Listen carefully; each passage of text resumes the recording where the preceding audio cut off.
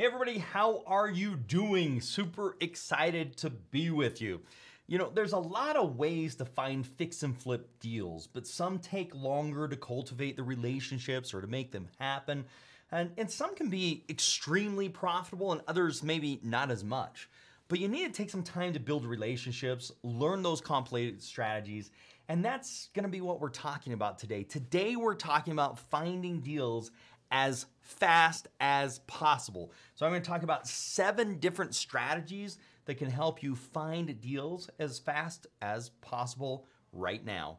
Here we go. The 7 fastest ways to find fix and flip deals. What we're gonna be covering today is the 7 fastest ways to find those deals, how your area plays a part in deciding what strategy you should be doing, and a bonus strategy because heck, I couldn't just leave it at 7 even though I wanted to because it's a cool number. First off, there is something we need to be talking about, okay? There is something we gotta realize. Is fastest ways going to be the most profitable ways to find properties? Those two may not be the same. Fastest does not mean it's the highest profit. We're talking about how you can get it the fastest. We'll be talking a little bit about profit in a bit, but I don't want you to get confused with speed versus profitability. So the question is like, hey, if you can find a deal really fast and only make $5,000, or if you took a few months and you could make $50,000, which one would be better? Well, from my vantage point, it'd be better to spend the time and make the $50,000. Now, that may not be for you, and that could be changing, but today is talking about fastest. We'll get into profit a little bit, but what's the fastest way? So I really want you to keep this in mind as we are going through these things. These are going to vary from area to area because if you're in Fort Worth or you're in North Carolina or you're in South Carolina, Hilton Head, or wherever the case you may be, this is gonna vary. So this is why I'm showing you 7 different strategies because not all these strategies are gonna work in your area. Some of them may not. So you've gotta work through these. So number 1, fastest way to find properties is to find them on the multiple listing service, okay? This is where agents list properties. You want to search for keywords like cash, investor, fixer upper. Those are things you want to be looking on that kind of gives us a hint that they need to move those deals fast. And so number 2 we want to talk about is finding wholesalers. Excuse me. Wholesalers are people that are acquiring properties, putting them under contract, and selling that contract to somebody else. Sometimes they'll close and then sell it. So getting relationships with wholesalers that actually can be bringing properties on an ongoing basis. You can build this network by being a part of real estate investment communities. Those communities can be in person or online. On Facebook, you can find a lot of real estate investing communities. And they get properties at a very good deal. Then they sell that to someone else that wants to do a fix or flip or wants to do a rental at a premium, and they make the difference in between. That's the whole idea of wholesaling. Number 3 is driving for dollars. A great way to find properties fast. Traditional banks only lend on properties that are in FHA condition or inhabitable. What if the property is uninhabitable, meaning you can't live in the property? Well, if that home needs work, that seller has a problem. It's got to do one of 2 things. They are either going to have to spend the money to get the property into inhabitable condition, or they're going to have to sell the money to an investor that is going to have cash or is using hard money. There's no in between there. Bank of America, Bank of the West, Bank of whatever, Chase, they're not going to lend money on a property that is having problems or could have the potential for problems. They want to make sure it's in good condition. So if you own a property that's not in good condition, how are you going to sell it? You're gonna find a cash buyer or a hard money lender or somebody that has a hard money lender, or do the repairs yourself. And most people just don't have the money to put the repairs into it to then sell the property. So what are we looking for? As we're driving around and we're looking for things, we're looking for overgrown yards. We're looking for blue tarps, broken down cars. We're looking for fire damage properties. We're looking for broken or boarded up windows. Looking for construction materials that maybe just be hanging out there. There might be some fire damage or some missing siding. If there's no blinds in the property, it probably means it's vacant and nobody's actually living there. We talk about peeling paint, if it's a paint on the outside or if the siding looks like it's bent up or broken or has issues, that really tells me there's some neglect there. Also vacant, if we know that property is vacant, nobody's living there, vacant properties are a liability. You've got to pay for taxes, you got to pay for insurance, and you've got to pay for upkeeps. The grass doesn't cut itself, and you've got to water it and those types of things. So there's an expense to that. Number 4, foreclosure, and this is going to be notice of sale. Now, realize foreclosure is a process, not necessarily a destination. So what happens is you get behind on payments, and the first thing they're going to do is send you a nasty gram and say, hey, you're behind on payments, and we're going to hit you with a 30-day late. And then it's going to happen again. They're going to say you're going to get a 60-day late on your credit report, and then they're going to say you're going to get a 90-day late on your credit report. And usually somewhere in there, that's where they start looking to take some legal action when it comes to a traditional home. Excuse me. So then what they do is at some point, they'll file a notice of interest or lis pendens, they being the bank that you owe the money to or that person owes the money to. After some time, the next thing they're going to be doing is what's called a notice of sale. And it puts everybody on notice that this property is going to be sold, and it's going to be sold to the highest bidder. Well, what we can do from the time that notice of sale gets published to the time the sale actually takes place is typically around 30 days. And in that 30-day process, you can go after properties when they're notice of default or the lis pendens, or you can wait until they have the notice of sale, because it's about 30 days before the actual sale will be taking place. When that sale takes place, these guys are going to be getting kicked out of their property. There may have to be an eviction afterwards, but the fact of the matter is they're no longer going to own that home. Number 5 of the fastest ways to find properties is private auctions.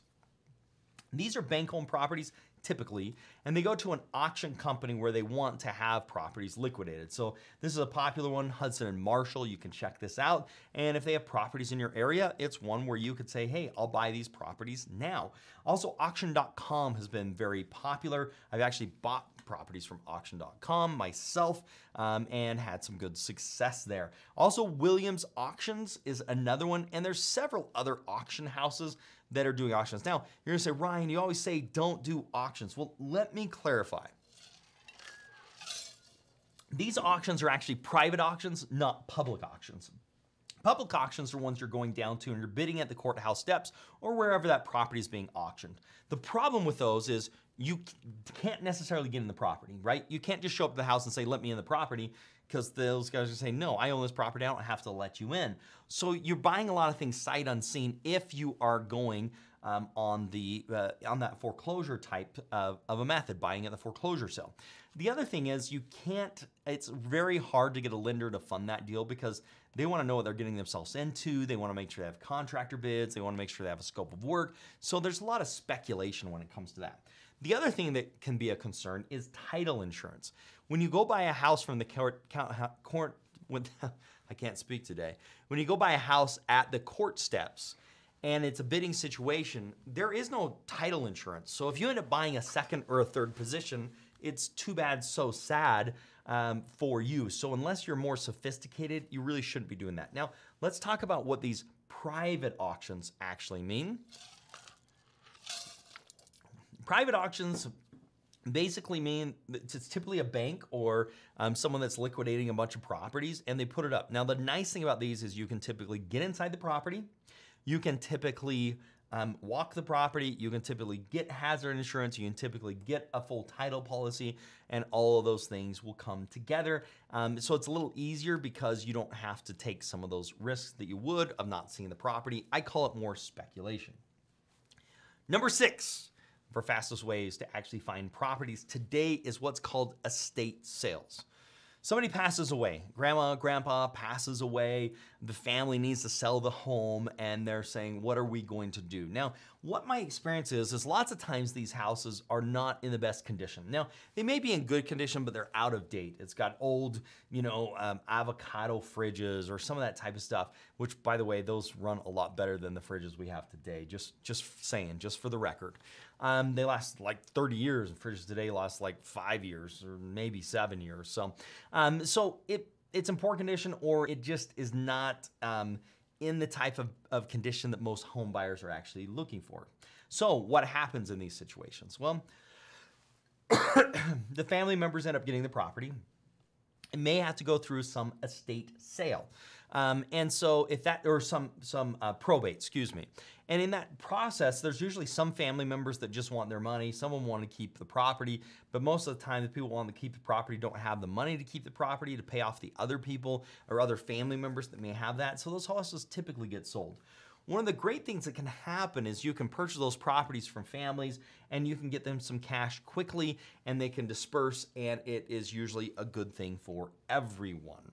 So that's estate sales is a great one. Now, number 7 in my fastest ways is for rent by owners. The fact of the matter is most people probably should not be landlords. There's very few people that should be landlords. That's not to put anybody down, but the fact of the matter is landlords are cut from a special cloth.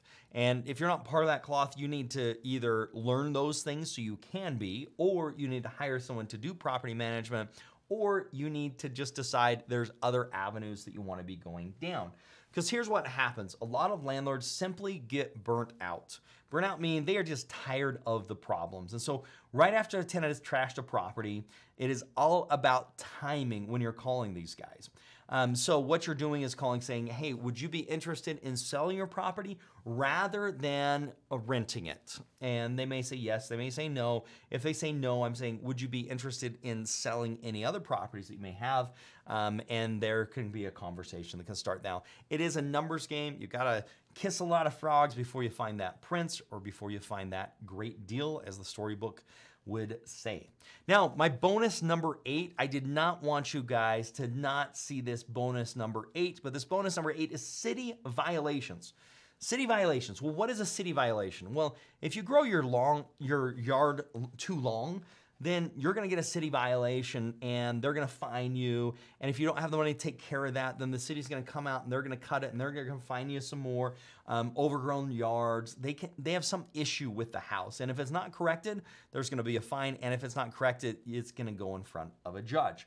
Now, if they don't have the money, if the homeowner doesn't have the money to fix these problems, then it's probably a best option for them to actually sell their property. Now, there you have it, guys, the 7 fastest ways to end up finding properties. Now, again, these are not necessarily the most profitable ways. They are the fastest ways. And so the question is how can I get fast with some level of profitability or the highest level of profitability? For example, if something's listed on the MLS, there's gonna be bidding wars and lots of people fighting over those, and even real estate agents that are investors themselves going after those same particular deals. Whereas if you look at the properties from wholesalers, they're increasing the price. There's a lot of competition that drives up the price. So those are things you've gotta take in consideration as we talk speed versus profitability. Now,